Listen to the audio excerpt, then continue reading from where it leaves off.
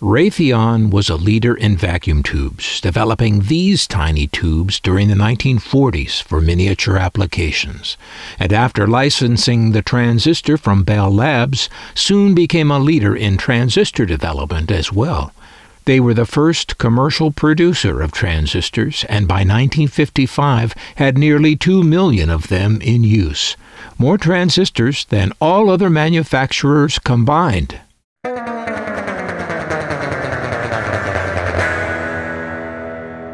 And Raytheon was a transistor radio pioneer as well, one of the very first companies to produce a transistor radio. Many of the makers from the earliest days of the transistor radio no longer exist. Raytheon is one of those that unfortunately still does exist. Now, why would I say unfortunately? Well, have you seen what they're up to lately? I don't want to talk about it. As I've mentioned elsewhere in these videos, like any collector, I've sometimes been accused of living in the past. It's an unfair accusation, of course. Liking old things doesn't mean I can't move freely between an appreciation for the old as well as the new. Anyway, for this video, I'm going to stay stuck in the past, because that is the only way I can enjoy a Raytheon product. Back in the day, when they even made products, things that made people's lives better. What they do to people's lives today is, well, I don't want to talk about it. This T-100 model was Raytheon's first transistor radio to fit into a coat pocket, and their first plastic transistor radio, and as such, it is a favorite among collectors.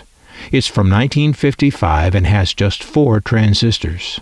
It is powered by the fat 9-volt battery type 246, or 1602, or 2N6, all of which look like the Burgess brand example shown here on the left. Earlier in 1955, Raytheon had produced their first transistor radio, the ATP series, and this is just the second commercially available transistor radio ever made. As you can see, it was a larger radio, and by all accounts it outperformed the only other transistor radio on the market at that time, the pioneering Regency TR1. You'll find videos on the ATP series and on the Regency on this channel. These radios are hard to find.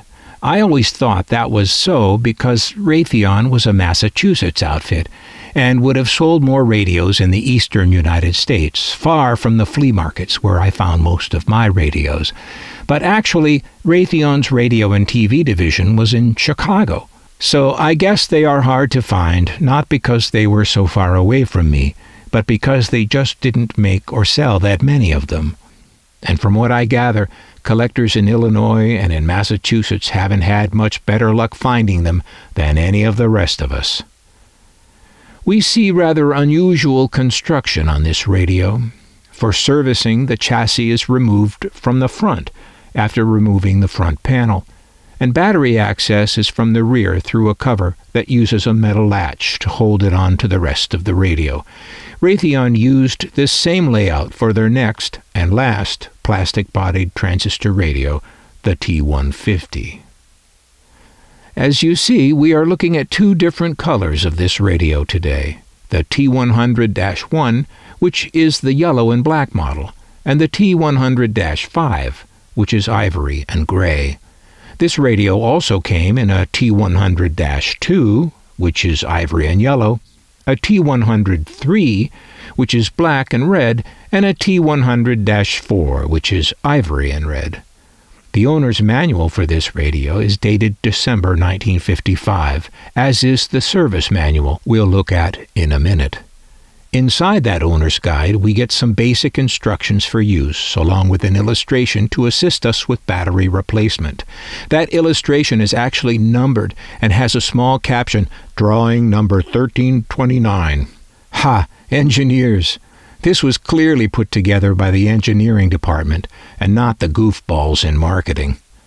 In the service manual, we also see a couple of illustrations of the parts layout. This manual talks about transistor servicing and says that substitution is the only reliable check for a transistor suspected of being defective, downplaying any sort of transistor testing methods. we get instructions for removing the chassis and for battery replacement, which is a slightly longer version of the battery instructions that are in the owner's manual and that use the same illustration. Then we see radio alignment procedures and the schematic diagram. On the back is the replacement parts list.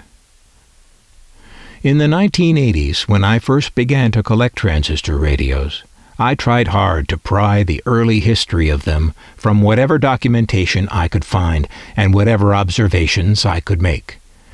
This Raytheon's horizontal construction and latched battery door were features that reminded me of the early Admiral radios I'd found. The design details weren't identical, to be sure, but I still wondered about some kind of connection between the two brands. We see no more Raytheon radios after 1956 because Raytheon left that business in that year to concentrate its efforts in the far more lucrative war business. Raytheon sold its radio plants to Continental Radio and Television Corporation, makers of the brand, wait for it, Admiral. The founding of Raytheon dates back to 1922. They began as the American Appliance Company and found success in the design and manufacture of radio tubes. They used the name Raytheon on those tubes, which is a word construction meaning light from the gods. Imagine, back in those early days, seeing the warm orange glow of those vacuum tubes, bringing in radio broadcasts right out of the sky. Well, light from the gods indeed. One wonders about the light from the gods Raytheon rains down on people today in distant wars that somehow never end. I don't want to talk about it.